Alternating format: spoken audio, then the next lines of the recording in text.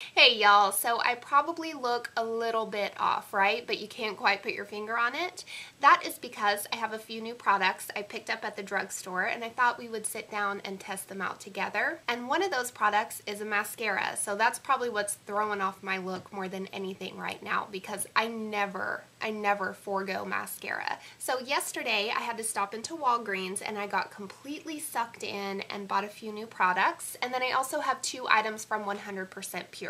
But for the most part, this is all drugstore. And I just have to say, Cecilia in the North Richland Hills store was just a complete doll. Like, she was the sweetest woman I have spoken to in a long time. She was so incredibly helpful, so enthusiastic, and just so wanted to talk makeup with me. And that's all I've ever asked for from like a sales rep in Ulta, Sephora, or anything like that. And to see it at a drugstore at Walgreens, not hating on him or anything like that, but facts are facts.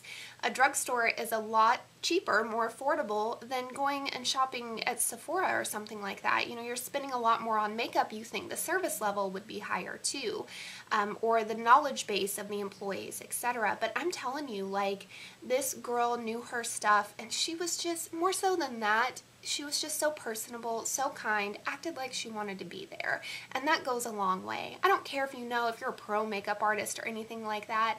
If you're just into makeup and you enjoy being there and just want to talk makeup with me, that's all I want, you know? And so I'm telling you, she was just the sweetest thing.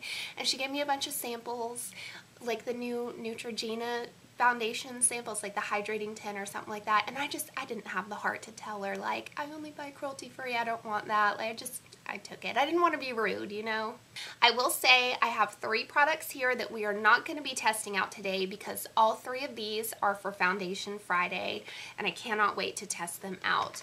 I do have one 100% pure product here, the BB cream that I've been dying to get my hands on. I'm so excited to feature this. Then I have 2 foundations from No7. I went in to get one foundation from them and then the One Heck of a Blot foundation from Soap & Glory. You know, Walgreens carries Soap & Glory in No7 now. And that Soap & Glory foundation, I've heard good things. I wanted to test it out so badly. It's a matte, you know, mattifying, keep your oil at bay kind of foundation. They only have 4 shades in that line and it is so yellow. The lightest shade, which is like Fair Enough, I think is the name of it, it's so yellow. It would match me in depth of color. It's not too dark or light for me, but it's straight up yellow. So if you have very yellow undertone skin, you might like it. I even swatched it out in my arm and I'm like, well, maybe I can get it and just test it out and it doesn't have to match. It'll be a good review. And then I thought, like, I can't spend, this is stupid for me to spend the money, buy this foundation to wear it one time. It's not going to work for me. You know, so I decided to pass on it and picked up 2 different foundations from No7, both of which I have been wanting to try, but the Beautifully Matte one has been on my wish list for a long time. So yesterday when I was in store, they were running a special where if you bought 2 Soap & Glory products, you got a sample size of their body butter for free. I did buy 2 Soap & Glory products, and so I'm very happy to have this again. Do I need it? Definitely not. Do I love it? Of course, I adore it. So the first Soap & Glory product I got, I guess I can't technically show on camera either. It's the One Heck of a Blot powder. And I was kind of at a loss, like, oh, I wanted to try it out on camera, but how do I do that like halfway through my makeup, you know? And so I decided to just go ahead, use it, set it, and then we'll just test out the rest of the stuff. So this is a translucent powder, mattifying translucent powder. I do have it on my skin today. That's what I use to set my foundation, and I really liked it so far. Now, is it going to keep me incredibly matte? First of all, I don't know if I'm matte to begin with.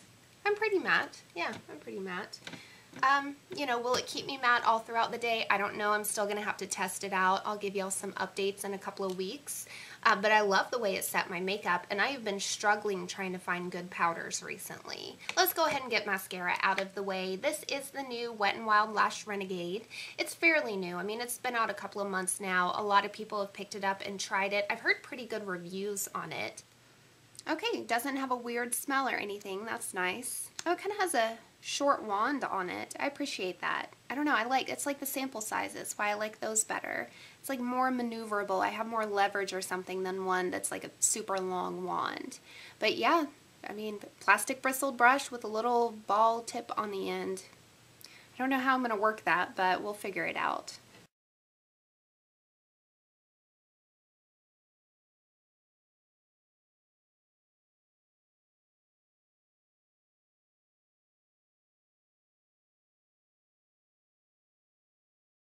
Right off the bat, I think I'd like it better without that little ball at the end, because you see the gap in there? Well, the gap is like filled with product, and so that deposits kind of a lot of product. And you know what I mean? Like, you can't, if I try to use this little inner portion, then the ball I feel like I'm going to smear on my face, but then the little ball really isn't enough to do my whole lashes. I don't know. I don't know how I feel about it. Maybe I just need to work with it a little bit more. Well, I will say this much. It's a lot better than the skinny mascara from Wet n Wild that they came out with, kind of in the same line. I was not a fan of that at all. They didn't advertise, they didn't say it had fibers in it, and it had fibers in it, so I was not a fan. So yeah, it's a little bit clumpier than I'm used to, but I mean, sometimes I have to work with a mascara. Sometimes there's different techniques that it just applies best with. So I'll work with it a little bit. It's not horrible. I mean, it gives me good length. My thing is length and separation. So it has good length, not great length. There's definitely better. I can get my lashes longer than that. But it's not horrible. A little bit on the clumpy side, though. So I'm going to keep y'all kind of close here still. I finally picked up the Wet n Wild highlighter in Precious Petals. It's been out for, I don't know, a year, maybe longer. I think this might have been their like spring 2016 collection, maybe even before that. It's a little bit darker than my skin tone, and so, you know, I don't know how that's going to work. You know, I can probably definitely get away with it in summer, but it is, I mean, when it's not hitting the light, you can see it's a little bit dark there. So hopefully that will still work for me. I will say they did have that deeper bronzier one too. I believe it's called Crown of My Canopy.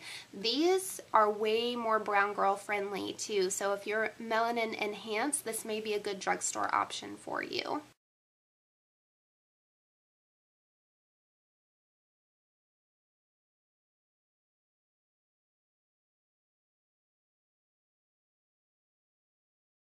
My God, that is metallic. Look at that.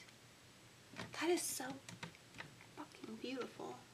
I don't know if I can get away with it until I get darker though, because if you kind of look straight on without the light hitting it, you can tell it's a little bit too dark for my skin. You can kind of see that right there. But with the light hitting it, it looks absolutely beautiful.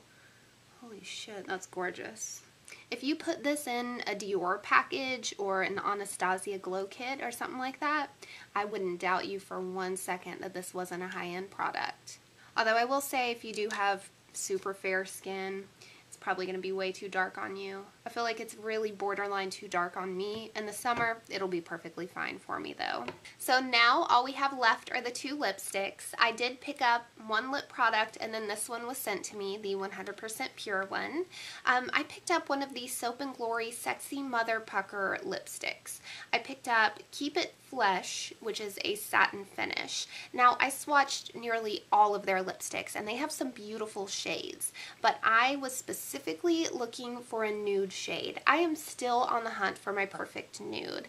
I just can't seem to find it anymore in a cruelty-free product. Now, I swatched it in store, and it looked light, but it looked like it would work. It definitely did. I did an initial application on my lips when I got home last night, and I had concealer jizz lips.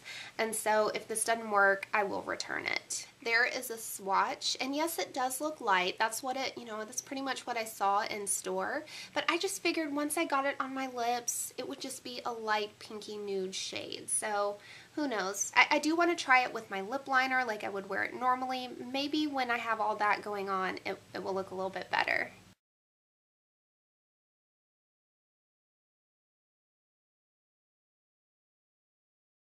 So blended in with the lip liner, it kind of deepened it and warmed it up a little bit so I don't have complete concealer lips. At least I have some definition.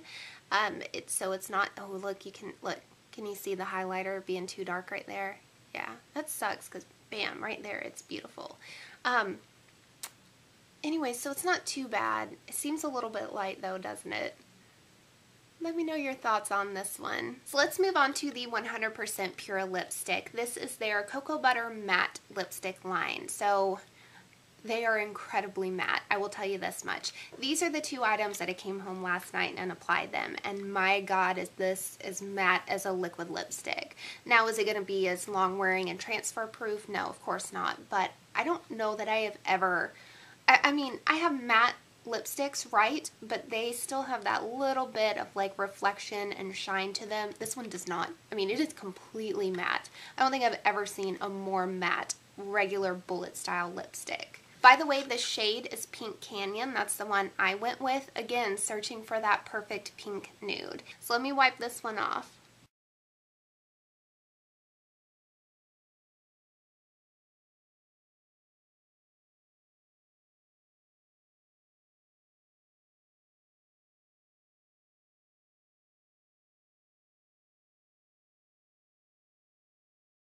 That damn near looks like a matte liquid lipstick. I'm telling you. I don't think I've ever had a regular lipstick be that matte before. So even though it wasn't exactly the color that I was looking for, I do think it's a nice lipstick, and I'm definitely going to hold on to it, at least for the time being. But you can just see it's a lot more rosy. To be honest with you, does it look like it's pulling kind of coral? I don't know, I just get that feeling like it's kind of pulling like corally, a little bit corally orange. Alright y'all, so those are all the products I have to test out right now. Overall, I'm feeling very positive. One, this was fun and I like filming, so that's probably a part of it. But two, I think I had some really great hits in this video. But thank y'all so much for hanging out with me and testing out some new products. I've never really done this before, like a live first impression or anything like that, but it was fun. It seems like I'm just sitting down with y'all applying makeup. So let me know if you liked it too. I will see y'all in 2 days in my next video, and don't ever forget, it is perfectly okay to just be small town famous. I love y'all so much. Have a wonderful day. Bye y'all.